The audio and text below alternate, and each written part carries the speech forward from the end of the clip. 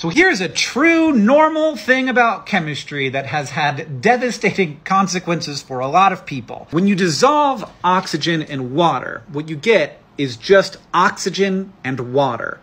When you dissolve carbon dioxide in water, what you get is carbon dioxide and water and carbonic acid. And carbonic acid is much easier biochemically to detect than either oxygen or carbon dioxide. And so we developed a sense, just like our sense of taste and touch.